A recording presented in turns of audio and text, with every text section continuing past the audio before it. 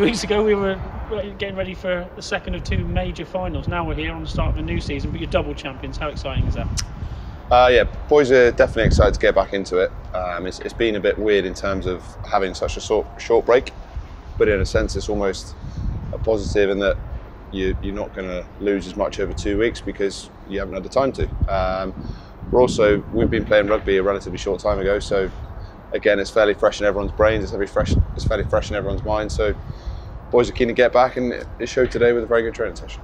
For you personally, how much did it mean to lift those two trophies? You know, you've been through so much with this club, but that's got to be right up there, the pinnacle at the moment, isn't it? Yeah, it's pretty surreal. I don't think you'd be able to top that, particularly the times it was back to back. Going from one final to the other, having to get that emotional reset right, and as well as the physical reset from the boys' bodies, it was really tough. And anything could have topped it would have been having fans and family. That would have been absolutely top notch. But yeah, phenomenal effort. Equally, Rob's talked about it, and I think a few of you have, that moment after the game where you just went into your own insular bubble as a team, didn't you? And you had your moments on the pitch with family. You were blubbing like a crybaby, like always, but they were special memories. They were things you probably wouldn't have got if family were there.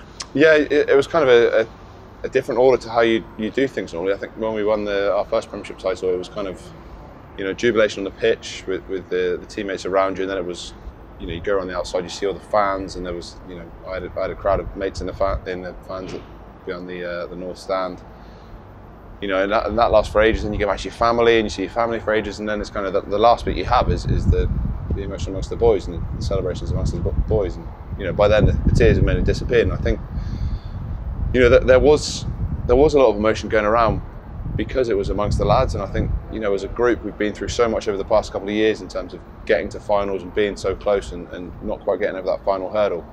I think to achieve something so special with just that group was amazing, and that's why you saw such emotion. There's so much care within this group, and that's why the emotion all came out.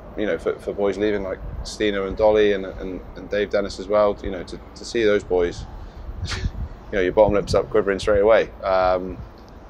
But yeah, I think that's what makes it special is the emotion that goes into it. The strangest of seasons, but that was probably fitting reward for the hard work that you all put in. You had to sacrifice so much in terms of going out. The families had to.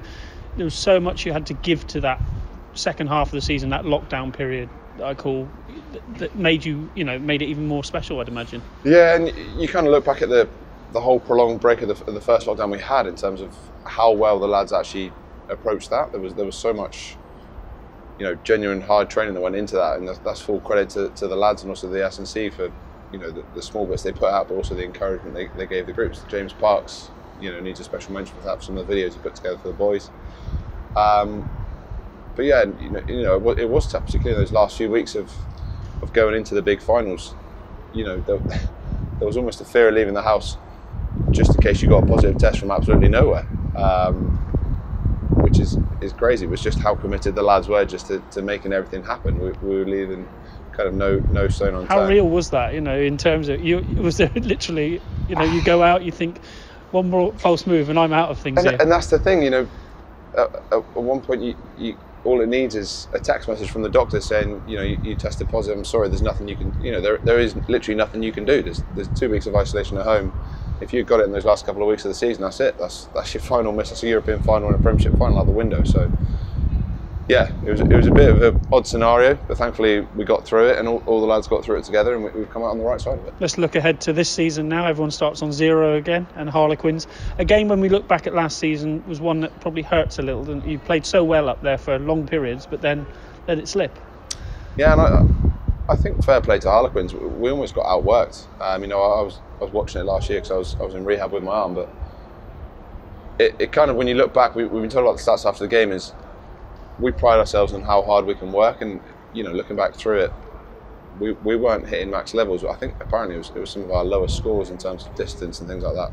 I think potentially out of the whole season. So you can't turn up to a Premiership game of rugby without giving it your all. If you don't give it absolutely everything, you're not going to get the result that you want. And this season you go in as double champions, a huge target on your back, but is that a challenge you relish? Yeah, it's a nice challenge to have. You know, teams are going to come after us. It's going to mean that every week we're going to have to bring our A game, and you're going to have to stand up and perform, or else again you're going to be on the wrong side of the result. And to top it off as well, teams will be, you know, over the moon to beat you. So you got to make sure that you get everything right in the week, you get your training right, and ultimately you turn up and perform at the weekend.